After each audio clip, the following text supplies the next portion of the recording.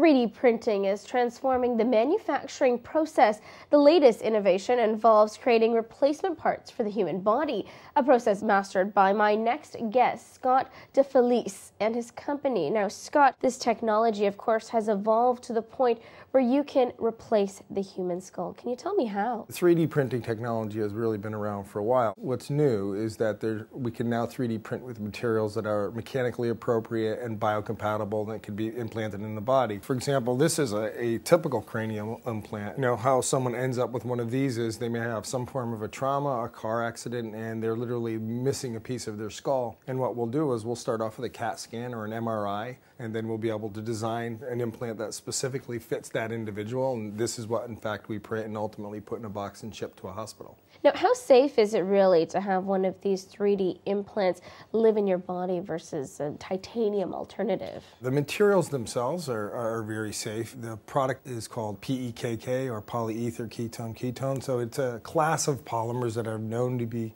safe in the human body for quite a long time. What we do in the 3D printing process is we essentially grow the parts one layer at a time in a very pure environment. So it's quite a safe and effective way to produce an implant. Now, your company has made some great advancements in terms of spinal cord long-term implantation. Can you tell me a little bit about that whole process? A business that we've been in for a long time is called Spinal Fusion. So we'll provide a device that sits in between the vertebrae and eliminates the pain. Now, with the advent of 3D printing, we could take our same material that we've been using in Spinal Fusion and 3D print the device. What that means is we can make it patient specific. For that individual patient, he's going to get the proper anatomical fit, and that means that the implant is going to eliminate pain and be more comfortable for the patient in the long term, and it's really essentially the best clinical outcome. Now, wearable technology seems to be all the rage. Can you tell me, how is this technology being incorporated into the healthcare sector? Great example of where we're heading with wearable tech is in our cranial prosthesis. So what we can do now with those implants is we can make them smart.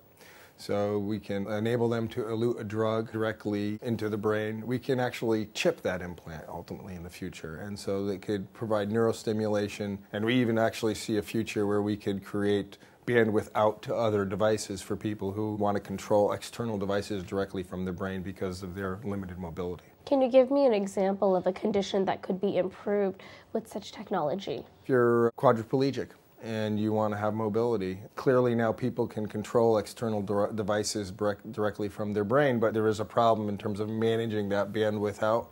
And these types of devices that can stay permanently in close proximity to your brain will enable that. Now, another key sector that's benefited from some of the technology you've developed, of course, is the aerospace industry. Can you tell me about some of the areas where you've been able to enhance development? 3D printing, what it really allows for is to make very lightweight, elegant structures. I mean, this sort of emulates nature's way of growing things. That's the power of 3D printing or additive manufacturing. And now we can take that basic capability of the technology and we can use a really strong lightweight material to make structures that are really elegant and lightweight. This means if you're making things that fly, you want to make them as light, as strong as possible. And ultimately what that does is takes weight off aircraft and other things that fly, and it enables one to save energy, right? It's about sustainability. And so this is a real tool that allows companies to develop systems, airplanes that are better and more efficient. In being able to make the process more efficient, do you think that you're able to save the aerospace industry millions of dollars potentially? Absolutely. We could take hundreds or thousands of pounds off airplanes. And when you think of the 30 to 40-year life of an aircraft, what that actually means in fuel savings on one single aircraft is in the millions of dollars. Fleets of aircraft, it's in the billions and billions of dollars. Very interesting to see how your technology is being incorporated. Thank you so much, Scott. Thank you.